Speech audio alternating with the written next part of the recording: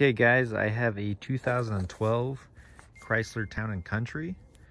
I just replaced this track down here because I had a customer, their door wouldn't open or shut automatically. You'd have to do it manually. And I'm going to show you what I did really quick and how to troubleshoot this, just so you have an idea on what to look for. I'll just show you. Okay, if you click your button to close it and it doesn't close, it just makes ticking noises and stuff like that, you're probably having an issue with the track or the motor itself. Also, if it closes but stays open right here, so it doesn't shut all the way, the issue you're going to have is the latch. This piece right here. So you're gonna want to have to get a replacement latch on that. If you click the buttons and it makes no noise at all and does nothing, you either have a wiring issue right here, issue to the motor, which is behind this track part, or an issue with your buttons. So you can check that out by pressing the other one, which is up here, and see if that is the button. Now, in order to take all of this out, you want to remove this panel piece right here, this panel piece right here, this cover, this pillar right here, and then there's a 10mm bolt, 10mm bolt, 10mm, 10mm. There's a 10mm right here that I've already taken out.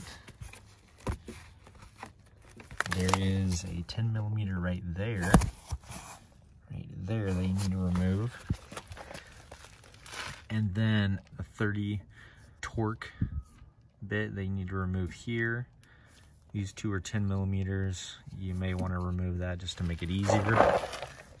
And then a 10mm here, 10mm right there, and then right there, there's a 10mm. And then obviously you're gonna disconnect right here. Disconnect right here, this blue one. Disconnect right here.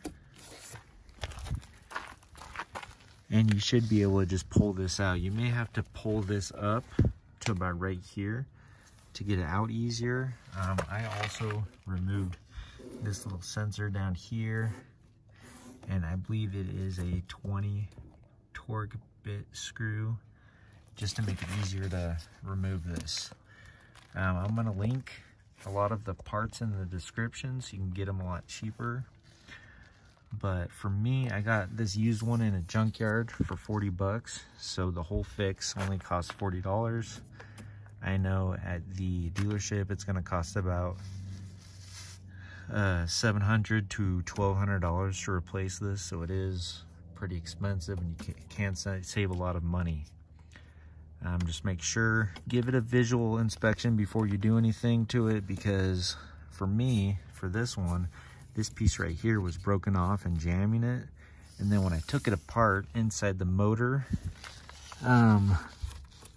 this string right here, this line, was stuck in there. So that's what the problem was. And when you tried to open it, it would just make clicking noises and wouldn't do anything, so you had to do it manually.